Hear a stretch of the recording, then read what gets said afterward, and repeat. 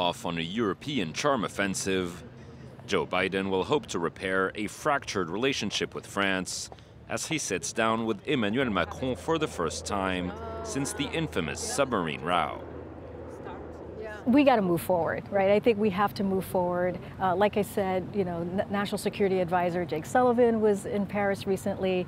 Secretary Tony Blinken was in Paris. I think that shows how deeply important the relationship of France with France is. And then the president's going to have his meeting. And I think that's what we want to focus on. How do we move forward and continue to work on this relationship and deepen the relationship that we have with France? Last month, the U.S. agreed to sell nuclear submarines to Australia, supplanting a French deal in the process. This sparked an unprecedented diplomatic crisis in which France briefly recalled its ambassador to Washington.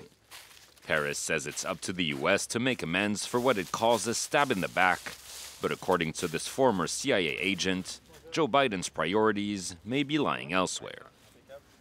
The White House speaks first and foremost to a domestic audience and doesn't know or care or think much about the international audience.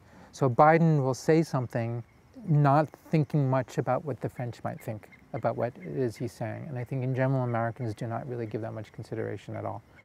Yet the American president will be mindful of lingering anger and frustration on the French side and could see this meeting as an opportunity to appease tensions. At the very least, what he's going to do is affirm the bilateral relations that already exist, the cooperation that already exists, most specifically in Africa, where the U.S. plays an important role in supporting French military operations.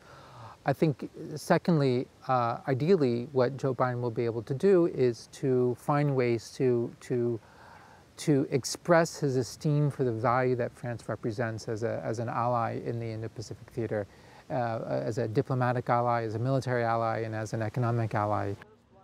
Biden will also be eager to demarcate himself from the unilateralism and abrasive style of his predecessor. But whether he can do enough to restore trust between the two historical allies remains to be seen.